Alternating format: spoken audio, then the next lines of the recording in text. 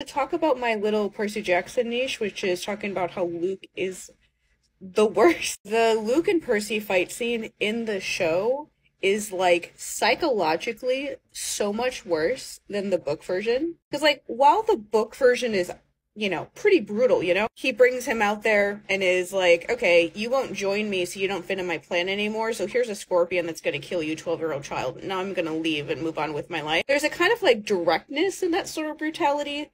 Like, he's not pretending to be a nice person anymore. He's like taking the mask off so Percy can see how horrible he is.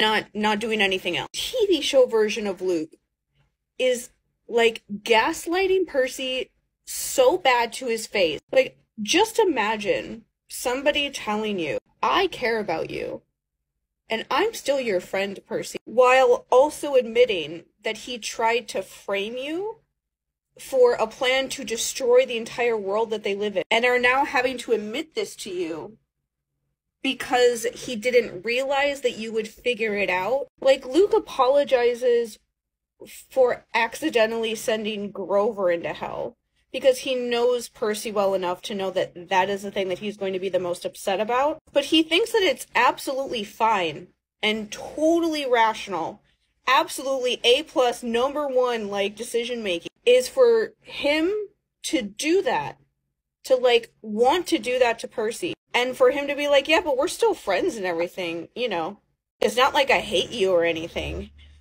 I'm just gonna hold my sword up that I made that can kill humans and monsters together because I want to make sure that I could kill everyone at the same time while you're laying on the floor terrified of me, and I'm going to hold it over you and probably kill you, not because I hate you or anything. You seem like a nice enough kid and stuff.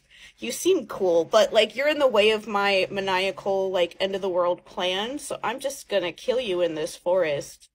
Or kidnap you and make Kronos use all of your powers to kill everyone you love. But it's not like I'm a bad person or anything. I mean, look, I'm even like crying when Annabeth catches me. Not about what I'm doing, but because she caught me doing this too soon, where I can't come up with an excuse about why I'm doing this. Because I'm the victim here, right? I'm the victim. This 19-year-old that is trying to kill a 12-year-old in the forest. I'm the victim because these people don't want to be my friend anymore because I just tried to kill them all for like many weeks at a time. I mean, it's not like it was that bad.